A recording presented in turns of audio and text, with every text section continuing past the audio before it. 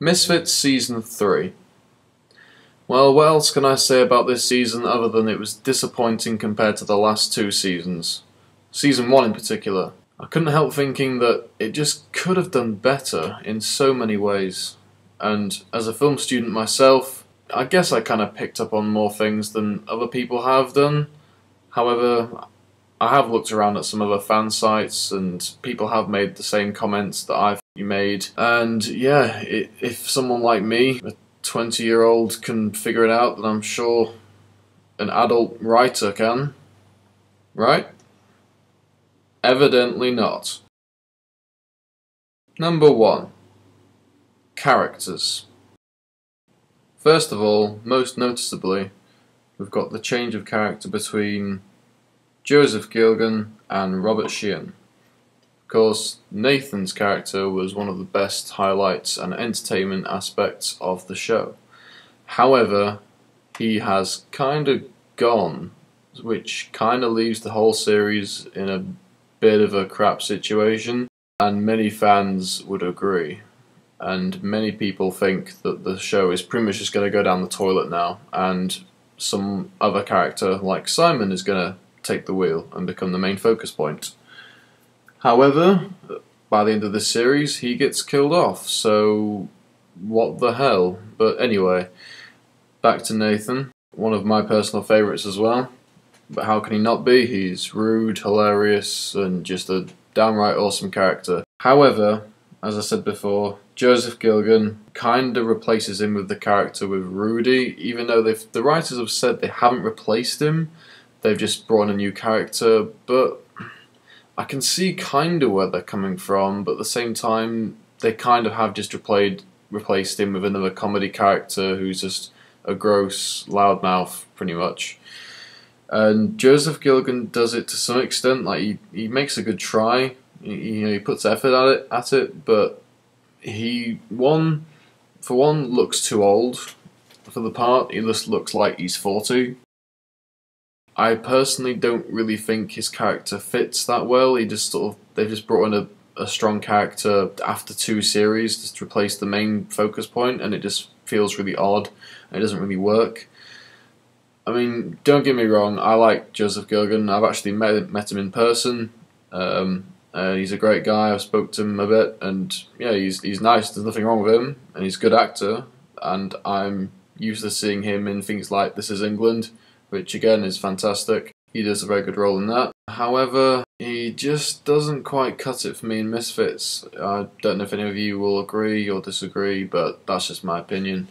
As far as the other characters go, in terms of Simon, again, another one of my favourites, he just wasn't what I thought he was going to be like in this next series. I really thought his character development was going to be really, really focused upon, and instead they've sort of gone with Rudy more than him, because I guess he's the new guy on the block, but Simon really needed the focus, especially if he's going to become Super Hoodie in such short time. Simon's character is an amazing one. It's probably one of the best in the series out of all the characters that are there, because his transformation has the potential to be fantastic. In Season 3, it just wasn't covered enough, and when it was covered, it was, to be honest, weak. By the time it actually just got to the end of the series with Alicia dying, and he ends up going back in time, filling out his destiny and all that,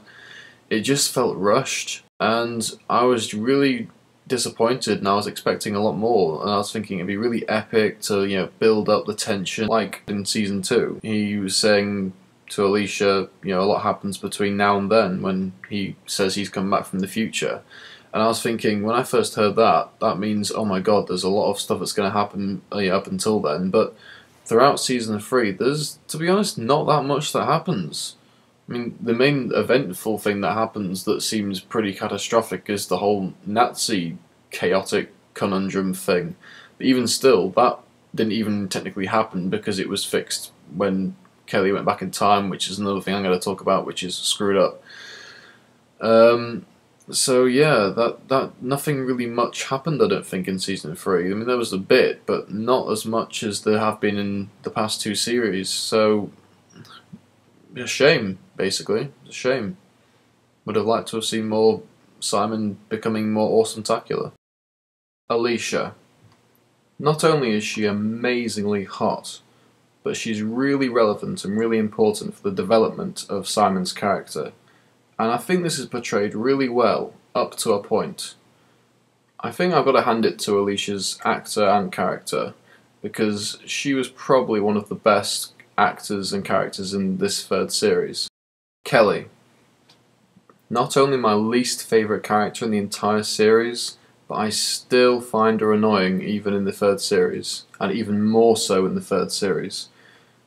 Now that Nathan has gone, and that Simon's character is coming to an end, I can't help but think and notice that a lot more of the focus is on her character, which I hate. She's really chavvy, as it's quite obvious to see. I just find a lot of what she does is pointless, not funny, and just generally irritating. Seth. Now this character I really liked from the start. I thought, as soon as I saw him, this guy looks and acts awesome.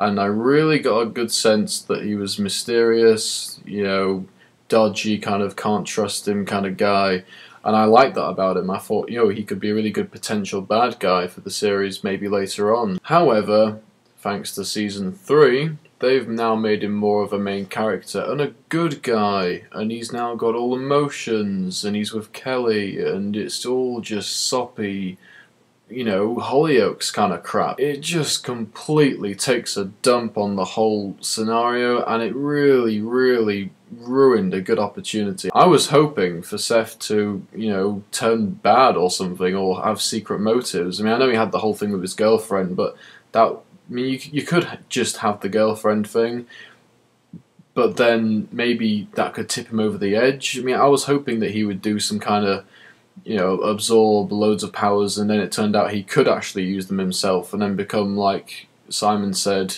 with the whole Superman reference, and become, you know, supercharged, you know, 15-powered guy, and start taking over the place and killing people. That'd be awesome. Great big finale for a series, and that'd be fantastic. I mean, that's a way better way to go for, you know, the reason Simon had to buff up, tough up, and then go back in time.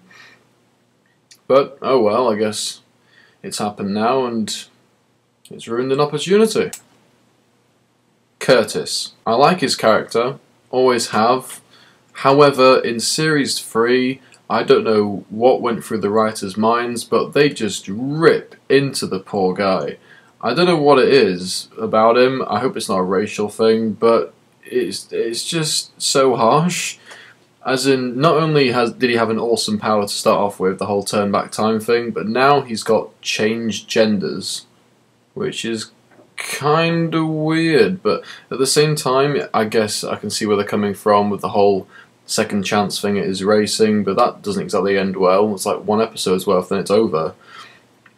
Apart from that, though, it's pretty pointless and just makes more of a, you know, a trait rather than an advantage for him. Not to mention the occasion, I think it was in an earlier episode, where everyone was going on about how bad he was in bed, and they were just proper laying into him, and it's like, wait a minute, let's back up a second here.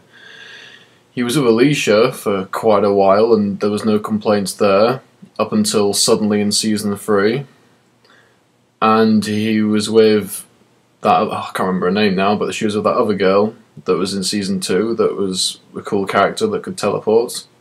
What happened to her, I don't know. I guess they just sort of thought we'd forget about her. But yeah, he's had a bit of a colourful history throughout the series. He's had 2 hot girlfriends, and there's been no complaints until suddenly now. So I wasn't quite sure why they did that. So I feel kind of sorry for his character.